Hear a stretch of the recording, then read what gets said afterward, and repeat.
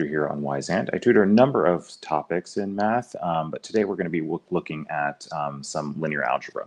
So the question that was posted says here that we're given some linear operator t, or linear transformation t that goes from r squared to r squared. We're told that t of this vector 1, 2 equals this vector 1, 1, and t of 2, 0 equals the vector 2, negative 4. We're asked a couple things. We're asked to find a formula for t of some arbitrary vector x, y.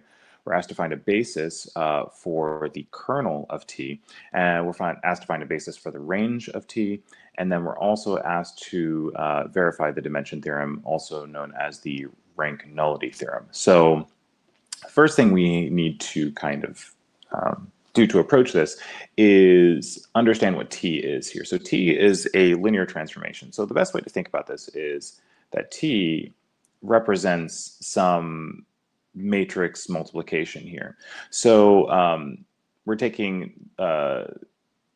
basically some matrix A, which we'll label here A, B, C, D. Now this is a 2 by 2 matrix because, of course, we're taking a column vector, basically a 2 by 1 matrix, and it results in another column vector, which is a 2 by 1 matrix. So that's what that is the type of matrix that we're going to be using for this type of linear transformation.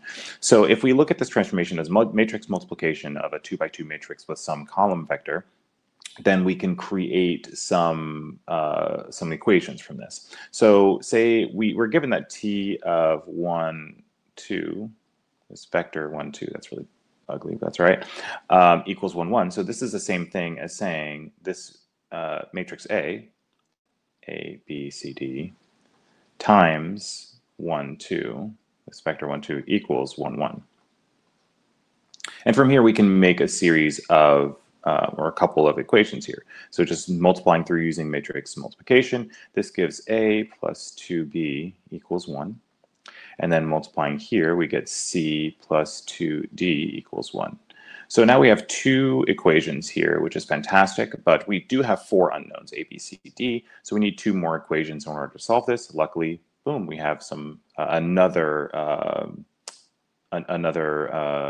input-output here. So in this case, t of 2, 0 equals this vector 2, negative 4. So we'll do the same thing where we do A, B, C, D. This is the same matrix. Multiplied by 2, 0 gives us 2, negative 4. We'll do the same thing. Multiplying through, we get 2A, B times 0, 0 equals 2. And this is 2C, A, D times 0, 0. So that's going to give us negative 4. Great, so now we have 4 equations, 4 unknowns. We could, if we wanted to, put all this together, get a 4 by 4 matrix, you know, do the augmented matrix, do row reduce, and all that kind of stuff like that to figure it out. However, in this case, it's pretty straightforward to do substitution and solve all of these. So first off, looking at A, very easy to see that A is equal to 1. Here with C, very easy to see that C is equal to negative 2. All right, so now that we have these, we can go over here, plug in A here, which is 1. We subtract 1 from both sides. That means 2B equals 0, which means B must be equal to 0. And then lastly, we go over here to C. C is negative 2. We add 2 to both sides. That means 2D equals 3, which means that D equals 3 over 2, which means now we have our matrix. So we have our matrix A, which equals 1, B is 0, C is negative 2, and D is 3 over 2. Now you could, if you wanted to, I won't do it in the interest of time, verify that this is actually correct, and you will see that it is. If you multiply this matrix by this vector 1, 2, you're going to get 1, 1, and same thing with this one here. Great, so now that we have the matrix, we need to find a formula for this. So it's just simply a matter of recognizing that t of xy is the same thing as saying A times xy.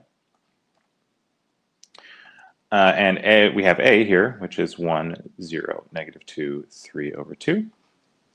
And we multiply that by xy using matrix multiplication. This is going to give us this vector. So we have x, and then y times 0 is 0. So we have x at the top here.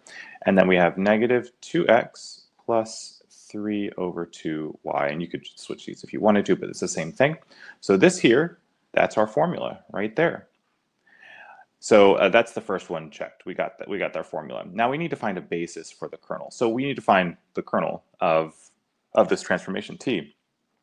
And this is going to be all of the vectors that after the transformation, or all the vectors that map to the zero vector after the transformation.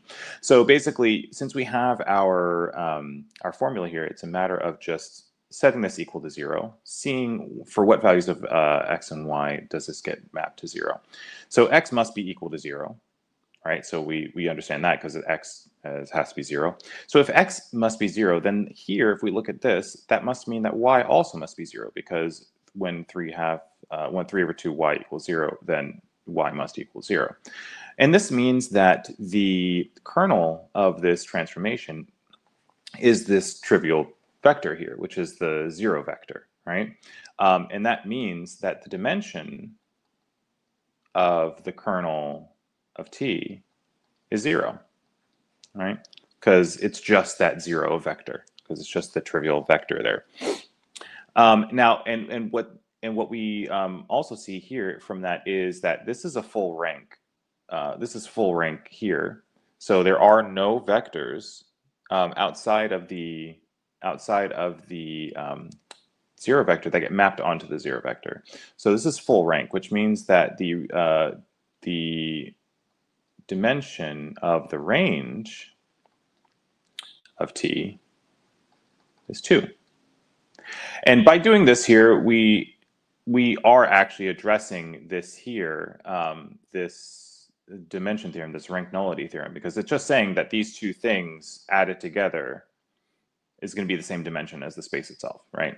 That it's in. So that's great. Now the basis for the kernel, we've already discussed that it's just that 0 vector, so good. And the basis for the range of this transformation, since again this is full rank, we can just use the matrix itself, this transformation matrix itself, to find the basis, since this is full rank. And the basis is right there. We have 2 vectors here which are linearly independent. So we can use that as the basis of the range of T. I mean, it's the easiest way to approach it, at least. And with that, all 4 things are done. Hope this helps.